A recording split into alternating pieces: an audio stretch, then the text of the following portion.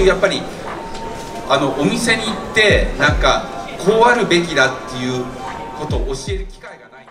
During the 2019 Tokyo International Pen Show, Daniel Zoot and Bruce Eimon were asked to give a talk on the differences between the American and Japanese pen scene. They were asked to do so because they both know the Japanese culture extensively and can speak Japanese fluently.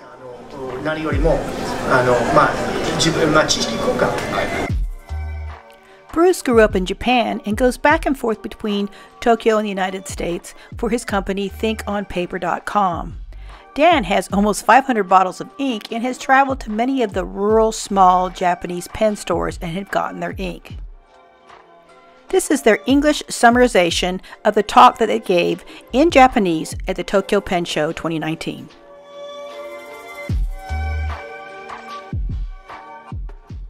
Hi, my name is Bruce Eimon. I own a company called Think on Paper, based in San Francisco. Today I'm at the Tokyo International Pen Show. I just came off of a talk show with Daniel Zoot, who's a friend of mine who lives in Tokyo. I live in San Francisco but come to Tokyo several times during the year. He lives in Tokyo, comes to the US several times a year. So we had a talk of comparing the fountain pen hobby between the US and Japan. We talked a lot about how we got into this hobby, what sources we have. I think it's clear that Japan has so many retail stores and events, so you have a lot of opportunities to touch and play with these pens. You know, it's hard to know what you want or what you like without being able to use them. And in America, it's really hard to have that opportunity. And the Japanese people are so fortunate with all the great fountain pen stores like Itoya, and just even a small stationery store has a good selection of fountain pens. So we talked about that and how in America we almost have to depend on online sources. Online retail store or online shops where you know, instead of touching the product, you have to rely on their YouTube, unboxing videos or analyses, and we study the information, we devour information on the web, because otherwise, we're not sure what we're getting. Whereas in Japan, there's probably a weaker online community because they're so blessed with real life opportunities to use what they want. And the podcast is one thing that I think many Japanese are really not familiar with it, because they don't, I've looked for Japanese language podcasts. There's literally nothing like that out there. And so the podcast is one thing that's definitely missing.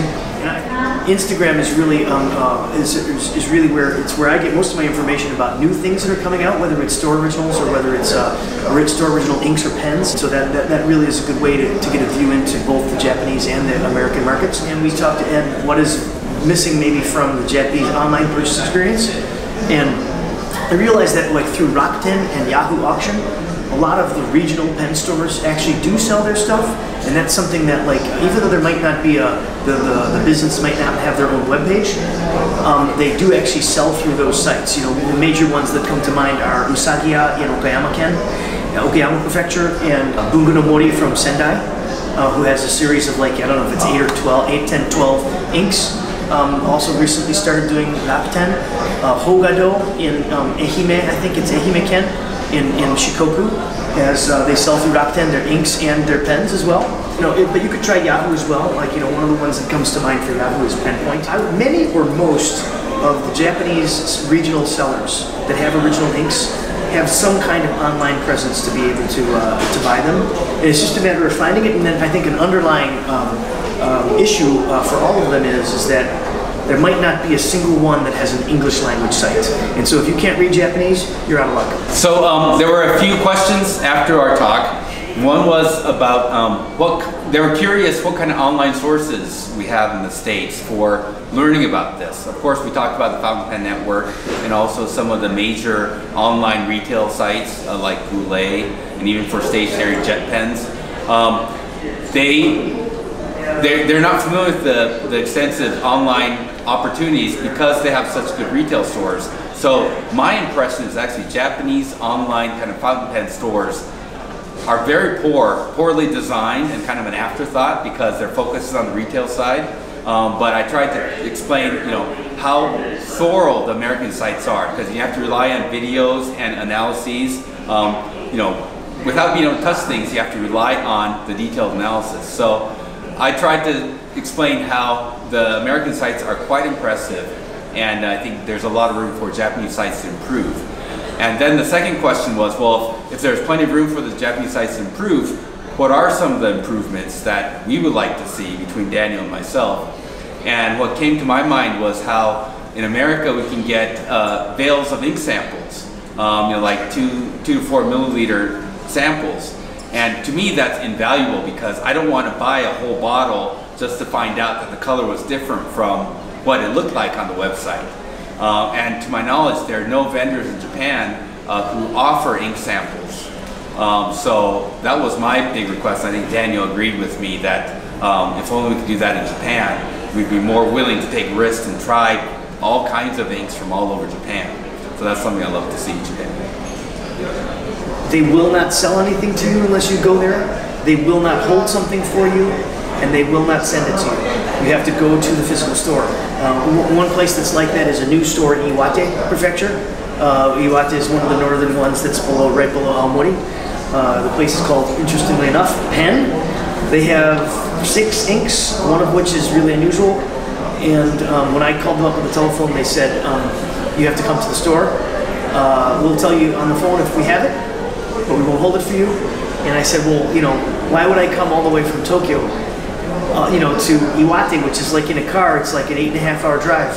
And they said, well, the whole point is they want you to visit the place, because the reason they're doing this is to improve, is to increase travel and sightseeing in the prefecture. Other things, I think in Japan there's such strong local brands that there's a lot of pride, local pride, right? Like in America, you can't even have local pride because we don't make anything anymore. So, they're the vintage people who like the good old days, but I think there's a lot more willingness to experiment because you're not bound to the local team, So I think Americans are a lot more willing to go to Alibaba and buy some, that unknown, never heard brand, and then try it out. If it doesn't work, it's only like $3 a pen.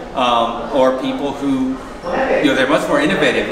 They're not scared of going to the Japanese auction sites without really knowing what they're getting, but just kind of crossing their fingers, hoping that it'll come. First thing that comes to mind is the lack of, there's very small vintage pen selling at these pen shows. There's pretty much, I want to say today here, if we've got 70 vendors, I want to say there's maybe 3 tables that I saw that are vintage pens, whereas when I went to San Francisco, there had to be 20, 30 or more. So that's the first thing that absolutely comes to mind. Another thing is that I don't think there's that many regional inks in the United States, just in general. Whereas, this in Japan, that's a big thing. Local inks that are, there's a lot of vendors that have the local inks here. So if someone said, well, why should I come to Japan and go to a pen show or visit pen stores and all that, I would tell you that you definitely have a wider selection of local inks that you're going to be able to draw from at a Japanese pen show. In this particular show, one of the other differences is that there's not a lot of people doing tuning and grinding. There's maybe 2 or 3 tables that are doing that. Pen Cafe do some grinding and tuning, as well as Mr. Nakahara has his pen shaper thing, and then paper. Also there's that's one of the things that Bruce also with his company and his approach to the analog thing. Paper in America, I can't even think of one. But I would say, I want to go to America to a pen show to buy paper. And I would go for the Japanese paper. There's that I can think of off the top of my head. There's at least 6, 8 different companies selling Japanese paper. Definitely want to mention something about Kobe Ha Keikaku. Those are the ones who do Grafilo and Liciccio. Grafilo is people who like Tomei River. You'll never buy it again. Once you get your hands on Grafilo, you will never touch that stuff again. And the pen case, there's 8 different pen case manufacturers here. Everything from cloth made of kimono fabrics to leathers, to exotic leathers. There's all that. And then the mixing ink clinic that's done by Mr. Takeda, which is something that they have nothing like that in the United States, where he has a bunch of inks that you can mix to make your own ink, and he talks about what inks combine to make what colors and stuff like that. And Mr. Takeda speaks English also, so that's another reason to come. He's actually doing like as an ink consultant now, where he goes out to different companies and he does collaborations with different companies. When I say companies, I mean pen stores, to make special inks for them, and some of them are really nice. The benefit of this show is that there's volunteer staff. There's English-speaking people on the volunteer staff. So like if anyone's thinking like, you know, I wouldn't want to go there because I won't be able to communicate, that will absolutely not be the case. Most of the Japanese, although they might not speak English really well, they can certainly understand English, and there's all the volunteer staff that do speak English. So you know, I can say that if you're a pen enthusiast or ink enthusiast, what have you, your time and money will be well spent coming here to the show. So this is the second pen show in Tokyo. Surprisingly, you know, you think Japan, with so many fountain pen companies, that they've been doing pen shows for decades and decades. Last year was the first. Despite being the first, they had 1,300 people over a 2-day period, which is as big, or if not bigger, than the Washington DC show. So it was a great success. One thing I really like about the Tokyo show is that it's very new user friendly. There are a lot of people who are interested in fountain pens. Some American pen shows can be a little daunting for novice, you know, first-time users, but this Tokyo Pen Show has not only kind of pen vendors, but paper vendors and kind of accessory vendors. It's very kind of easy to kind of come in and you don't feel intimidated, partly because there are no vintage vendors.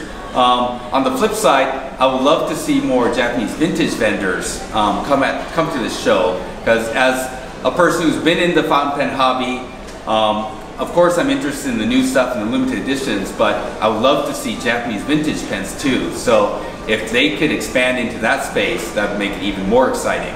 It's been a lot of fun. They had show limited edition inks here, 2 inks. They have a fun theme based on, like, it's called the Penguins Tea Party, so they try to make it fun and lively. So not kind of a stiff show, but very relaxed. And what's good is that they have a lot of space between the booths, so you never feel cramped. There are, I think, 70 different vendors here, including about 8 vendors from outside of Japan, such as Franklin Christoph. So I'd love to see more international participation, as well as expanding from new product to vintage. But I think everybody who's been here has been very happy, and I've enjoyed both years coming to the show. I'm actually part of the organizing committee. We're getting ready for next year's show already. There's going to be a brand new kind of event hall about 20 minutes south from here, a place called Hamamatsucho, a brand new building. It's going to be the first weekend of November, so it's going to be a little later than this year, but we're really excited. It's probably going to be about the same scale. We're expecting 2,000 to 3,000 people. So if you want to start booking your tickets for next year, think first weekend of November in Tokyo. It'd be great if you're there.